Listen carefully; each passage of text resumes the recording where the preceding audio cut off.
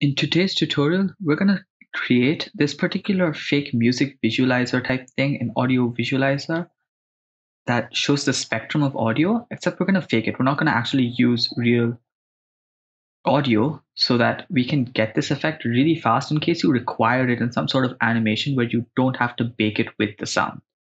So let's get right into it.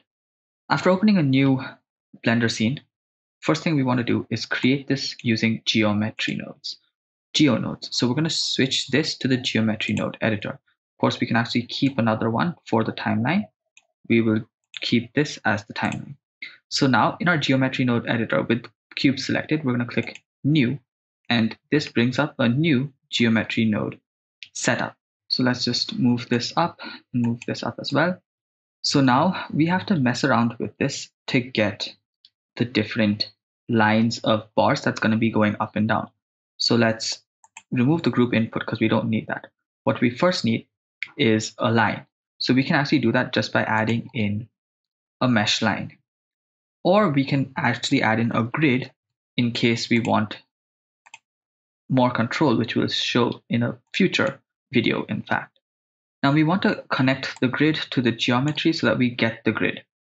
So we need to know how many points there are, and this is it. Since we need only one single line, let's say that we want the points to all be on the y-axis, we'll just change the x-axis values to 1, and we're going to have the y-axis as many as we require. So let's just keep it as 15 for now. Okay.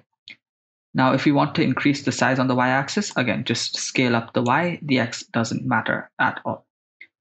Now we need points to come out from this. So we're going to have to add in a curved line to each of the vertices over here. So in order to do that, we're going to have to put an instance onto each point. So we're going to search for instance on points, and we're going to place that in here. And for the instance, we're going to use a curved line and not a mesh line because we also want a profile curve to be added there.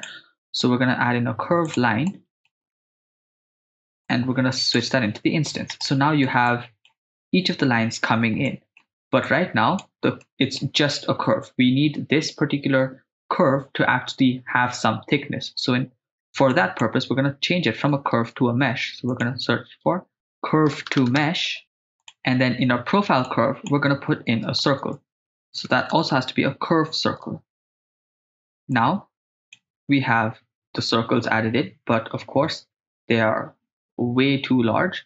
So we're just going to reduce the radius to something that makes sense. So maybe 0.02, and there we have it.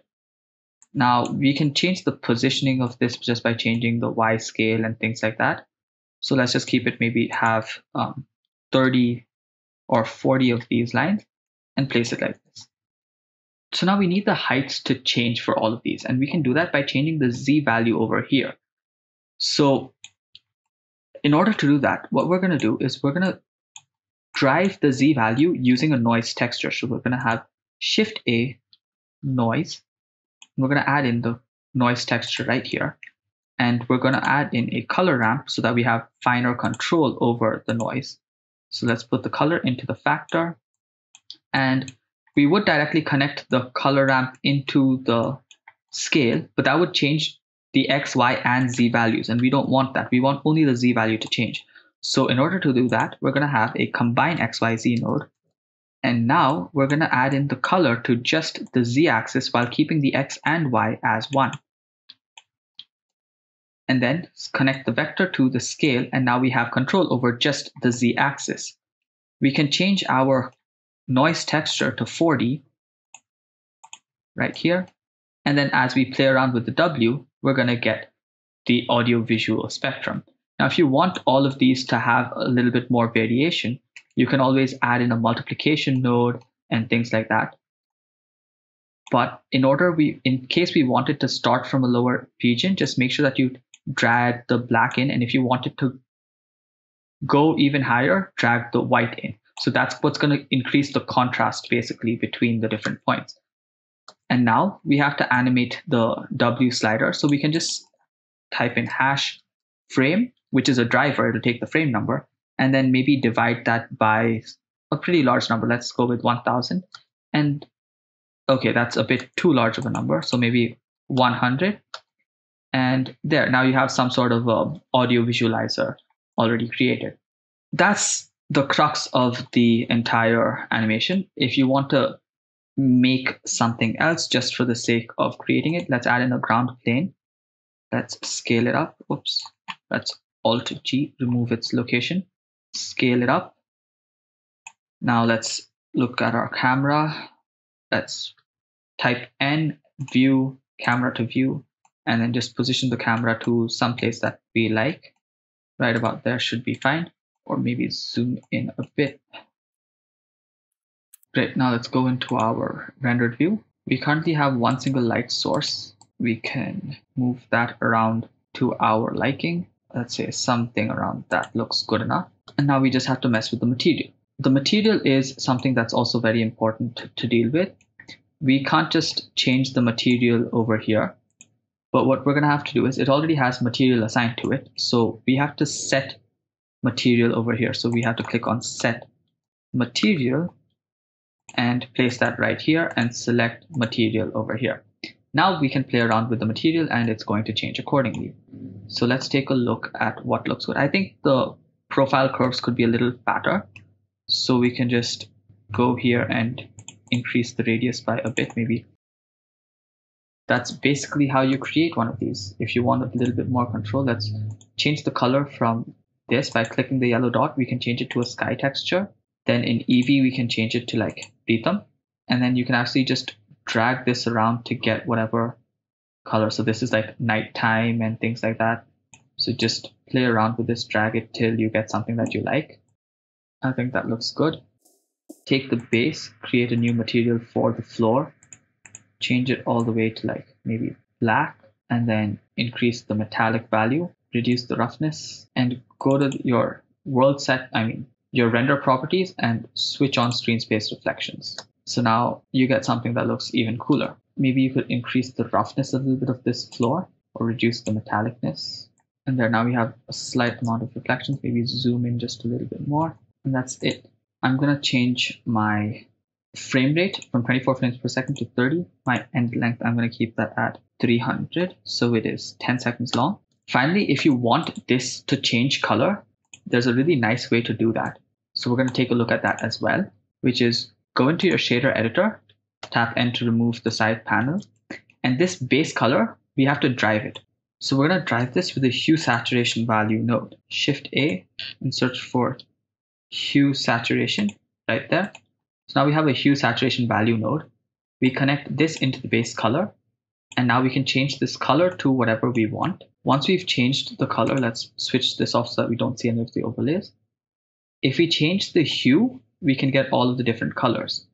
Now, essentially, if you were just to keyframe the color values from the base color, the first thing is you can't keyframe values over here. And that becomes pretty weird because if I wanted it to change from blue and slowly go to red, what would happen is if I was I can only keyframe this blue and the red, and the color would literally go like that and it could get desaturated and come back to red. It wouldn't go through the blue and the purple like that. So if you wanted to do that, you can add in this hue saturation value node and then keyframe this hue to start off from maybe 0.5 at frame 0. Hit I, just hover over the hue and hit I, go to frame 300, and then make the hue maybe 1 and hit I again. So now when you actually play it, it's going to slowly go from blue to all the other blues, the purplish hues, the pinkish hues, and then slowly change to red. If you wanted to go back to how it was, then what you could do is maybe end it at 600.